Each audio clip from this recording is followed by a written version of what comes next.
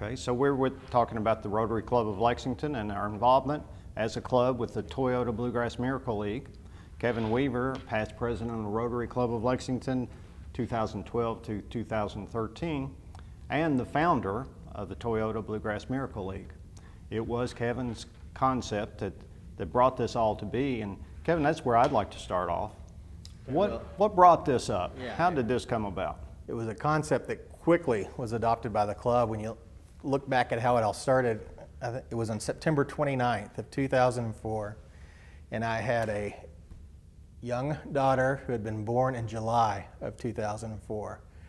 And I was just sitting in a chair that morning watching the Today Show, giving her a bottle before I left for work, and all of a sudden this piece came on about a Miracle League in Conyers, Georgia.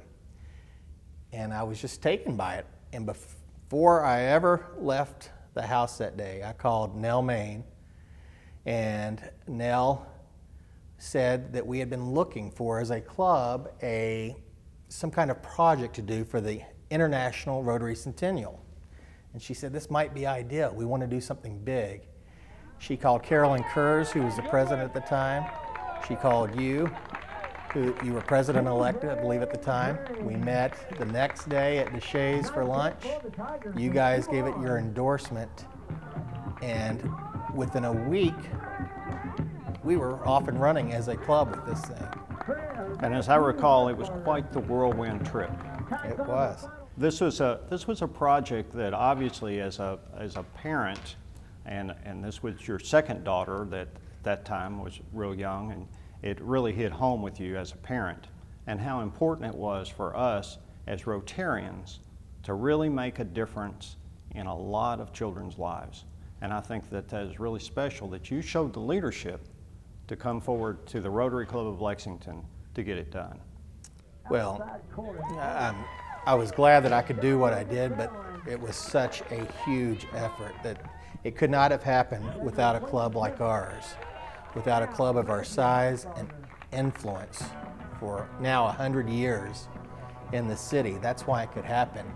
And essentially, after we had that lunch meeting on September 30th of 2004, there were funds set aside by Mac Albright, who had been a past president of our club and a past district governor. And his widow made those funds available for us to go up and study it, attend the International Miracle League Conference. We did that and I think that was in about 5 weeks or so after we first talked about this.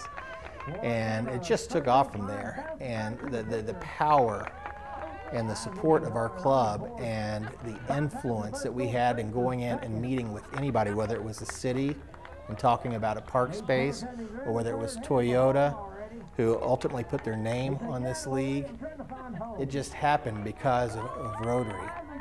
And yeah, and you'll remember when we went out and did the meeting at Toyota, how that went, and I think you should talk about that because you actually led us through that meeting.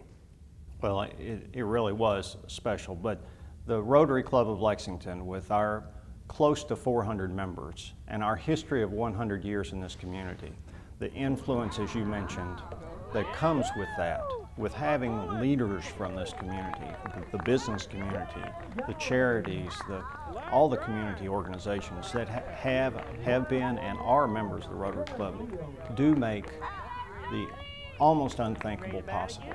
And that's kind of what this organization, the Toyota Bluegrass Miracle League, at one point appeared to be almost undoable. It was too big in a lot of people's minds. But I think in the Rotary Club of Lexington's mind, it was not too big. It was something that had to be done. So we took that influence out to the community for fundraising, and it was very, very effective. So this will be part of a larger interview that you will see in the whole DVD package that you get celebrating the Rotary Club of Lexington Centennial. And that larger interview will include a piece from my friend Darrell interviewing one of our star players, Callie Basler.